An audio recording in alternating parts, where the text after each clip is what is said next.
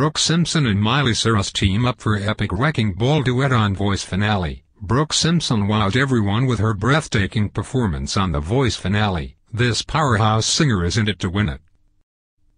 Brooke Simpson's first performance of the night was her original song, What Is Beautiful. Brooke's voice was on fire. She sounded amazing from start to finish. She gave everyone goosebumps as she hit those high notes effortlessly. This girl has a voice that will take her very far in life. Coach Miley Cyrus loved Brooke's performance. This girl is the voice, and she's a superstar, Miley said. Brooke had tears in her eyes as Miley and the other coaches raved about her.